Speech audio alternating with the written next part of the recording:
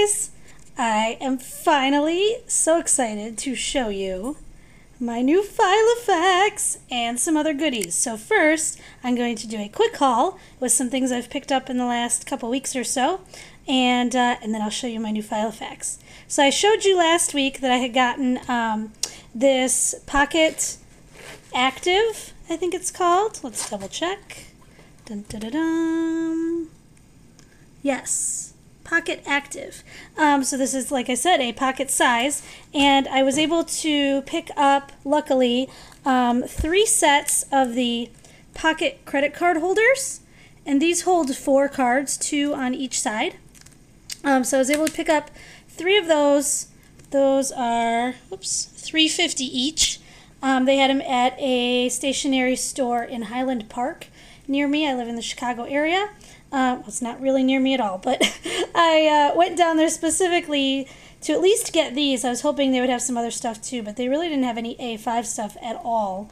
And they didn't have much pocket stuff either. They just didn't have much of anything, which is sad because I went to that location because it was listed as a gold location, one that would have more FiloFax goodies, and they had like nothing. So next I'm going to check out a place in Barrington the next time I'm out in that direction to see if I can find anything there, and hopefully they will have some stuff. But I'm turning that FiloFax Pocket Active into a rewards card organizer, so that's why I needed more of those, and the website is currently sold out. So then I went to Target the same day actually, and I found one of the owl sticky note pads. These are from the dollar section. The light bulb sticky notes, so I got 2 of those. The sticky notes journal, which looks like this. It's $1 as well. If you guys can see that. There it is. Dun, dun, dun. 2 of those. I got some stickers because I'm pretty sure I will be subbing this fall unless I wind up getting a full-time teaching position. So I'm going to use these to mark on my monthly calendar pages which school I have worked at. So there's more than enough colors here. I'm only planning to sub at 3 or 4 different schools, so that way I can make sure I'm getting paid by every school I wind up working at. And then they had these in the dollar bins as well, the to-do lists that look like little menu or server sheets. So these were cute. I got 3 of these. They had more, but I didn't want a million. Then I went to the Marshall's TJ Maxx Home Goods by me, and they had this Mudlark. And I'm trying to decide if I'm going to keep this in the FiloFax. I'm not sure yet, but it has a notepad and then some small square sticky notes, 2 larger square sticky notes, and some page flags. And that was $2.99. So that was a cute little find, and it matches, you'll see, my A5 that I got. Then I saw that people were going to Staples and finding some of the Martha Stewart stuff on clearance, which I haven't seen any of this stuff in a while. I never bought it when it first came out because it wasn't my style. I'm still not sure if it really is, but I definitely like the sticky notes, and because it was on clearance, I bought everything they had. So what I was able to find were the small note tabs. These were 50 cents. And then everything else was $1. So I got the medium note tabs and the large ones. Then they had these sticky notes. I like this little design. And then I'm not so keen on these, but for $1 for 2 sets of for 3 pads of sticky notes, that's fine. So I got 2 of those. And then they had these 2, these removable color coding labels. I like that they have the little tab, so I'm not sure what I'm going to use these for yet. But I thought that might be nice, you know, if I need to put a note on something. And they were only $1 again, so, and there's 90 of them. So I'm not sure if the little tab part is sticky or not, so we'll see, because that might depend on what I use them for. Then I went to the Dollar Tree today, and they had these puzzle sticky notes, which are kind of cute. 80 of those for $1. And these kind of coordinating folders. So this one looks kind of like Tetris. Now these are large, regular A4 size folders, and this one has the cool chevron print.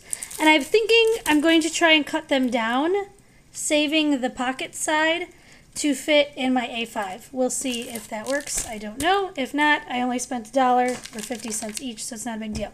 Now, for the big reveal, da-da-da-da, A5 Raspberry Finsbury. I got this off of someone in the FiloFaxy Facebook group. You can see here there is a little bit where the this is worn down, as well as on the very top. I don't know if you can even see that right here, and then on the bottom. I did read that the Finsburys have a tendency to start wearing in those areas. This is my first A5. I got a decent deal on it, you know, got like 25% off, I guess I'd say, so including shipping. So that's not bad, and it's still, you know, a nicer leather as opposed to, like, I was thinking of getting a Fusion, and I might still eventually, but I really wanted a pink one. So, and I really wanted an A5 size. Snap is in excellent condition. Everything else is in excellent condition. Zipper works. There's one full-length zipper here, the mesh pocket, 2 credit card slots, and the mesh credit card slot, and then 3 more here. A full slit pocket here. The rings are in excellent condition. It doesn't even ever look like she opened it up. And then the full notepad pocket here, which I did just order a notepad on Amazon for. And then 2 pen loops, unfortunately not elasticized, but that's what you get when you buy a Finsbury. So there it is. So that's my new A5. I am going from a Franklin Covey Classic, I guess this is.